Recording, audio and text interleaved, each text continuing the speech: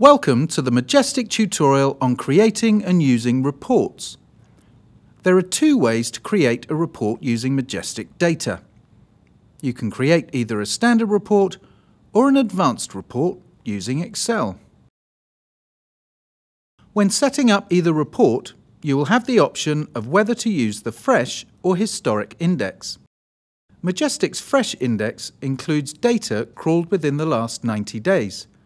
And the Historic index, which calculates all the information we have ever crawled over the last 5 years.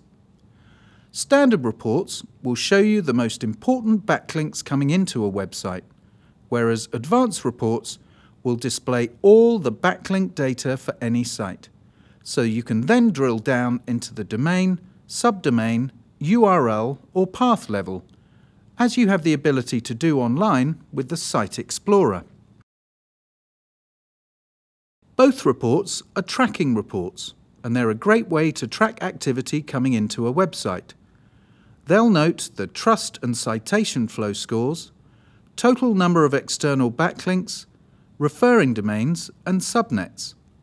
Plus, the data will be presented to you in a linear graph and also in a table form, which can be updated every 2 or 3 days. It's just a matter of how detailed you want the report to be. Once the report has been created, everything will be available on this page as a static report. If our crawler finds some new data specific to the report you've created, we'll notify you by adding a blue refresh button within the My Reports section of the page.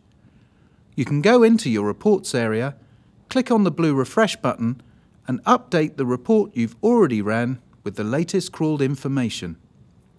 This feature means that you'll not eat into your monthly data, as we're just updating the report and not creating a whole new one.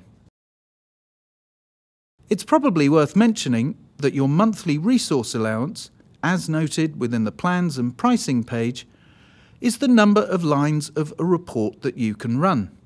So the bigger your subscription, the bigger the reports you can run. Let's take a closer look at advanced reports. Clicking on the report will bring you to the overview, where you will see new backlinks and referring domains as seen in the Site Explorer. The first table shows the top anchor text, where you have the ability to click on specific anchor text to see the exact link, the source, the target, link type, and date found. This function is available throughout the whole report. The second table shows referring domains with slightly more information. For example, the IP addresses are also noted here. In the summary, we show top pages where you can see which page on the website is getting the most links and where they're coming from. A good tip is to use the analysis options within these 4 tabs to drill down into the data and pull out the exact information you need. Target allows you to look at all the backlinks to a specific URL on the website that you're analysing.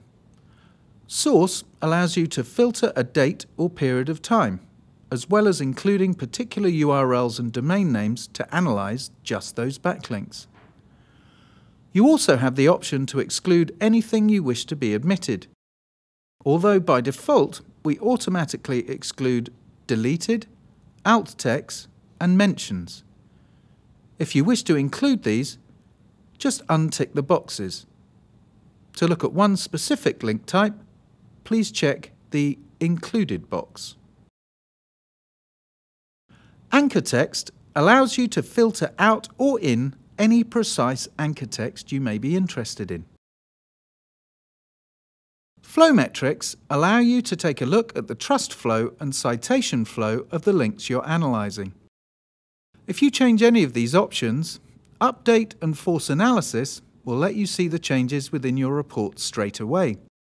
Just updating the options will save these for the next time you refresh your report, but not apply the update to the statistics that you're currently looking at. Advanced reports also include many subcategories, such as history, link profile, countries, anchor text, domain URLs, top-level domains, referring domains, IPs, subnets, and top backlinks, whereas in a standard report, you would simply see the top backlinks. Top backlinks is an excellent option to do a quick search, as you have the opportunity to search in URL or anchor text, further filtering and ordering options as well. By default, we show the top backlink per domain. This can easily be switched off or increased by clicking on the drop-down menu. Remember, you have the option to download all these links within a report, exported as a CSV file, using the download options, where you can continue to cut, highlight and analyze the data. Just don't forget to update the data as you use your report, so that you keep and maintain the freshest information possible. You can also jump straight into a report from the Site Explorer when signed in by clicking on to the Create Report button, or use the report options in the My Reports section. Thanks for watching and happy reporting!